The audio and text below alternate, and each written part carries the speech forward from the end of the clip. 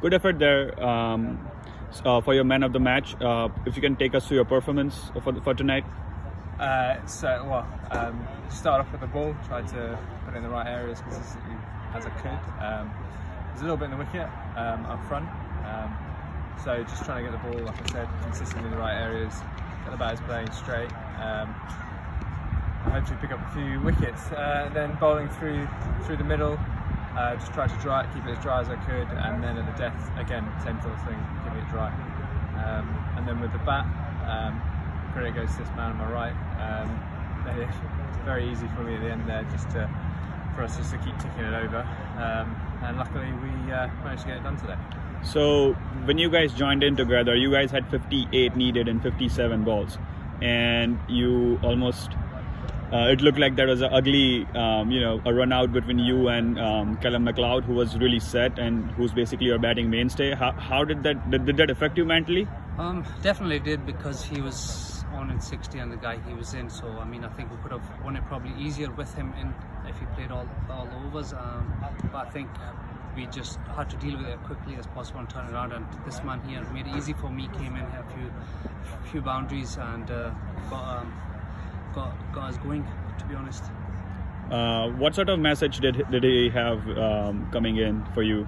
Was there any sort of specific planning against specific bowlers? I think it was just going in, looking to hit strong shots, hit the strong shots straight, and try to rotate the strike as much as we can. And if we do get one in our strength, we look to try to hit a boundary. That was the plan. We tried to keep it as simple as possible. But unfortunately, we lost him. Obviously, from my mistake there, we hesitated a little bit, but we got the job done. Josh came in and played a nice, superb innings. There was a major shift in momentum when you took apart Ian Holland in one of his, maybe it was a 48th over or 47th over. So you hit one straight down the ground and cut him through point as well. Take us through that over. Well, that was the over we decided to target. We felt like hitting this way, hitting down towards the net, so it felt like an easier hit.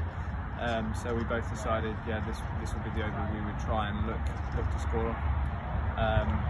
And again, we managed to get a few away. Then that brought the run rate down, so it kind of switched the momentum back in our favour, so we could just go run a ball. And Rusty Theron as well. Just the over after that.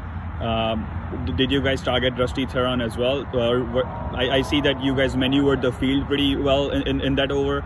Hit it, bowl a few bad balls, but the execution was perfect from both of you. If you can, Safyaan. I think, I mean, he was hitting heavy channels and he was bowling really well, and we just tried to look to use the pace, play strong shots, and we managed to get a few in the gaps, which made it easier for us to chase those last 11 runs.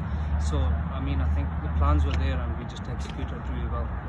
Mm-hmm. Was there any sort of planning before the game on USA's death bowlers, that what kind of areas they hit, what kind of balls they bowled during the death overs? Were you guys kind of ready for what was coming in your end? I think these days you play to the dimension of the ground a bit, so we knew the guys from the top end, it feels like it's a long hit out this side, so they're going to use the wicket, bang it in, take the pace off it, and potentially that's going to look to be switched that in. We're going to probably go fuller and look to get Yorkers in, again with the occasional change up. So sometimes the field can determine what the bowler's going to bowl, so I think we were looking at that, and obviously it's a little bit of second guessing as well. So wonderful performance out there. Thank you very much. Thank you. Cheers.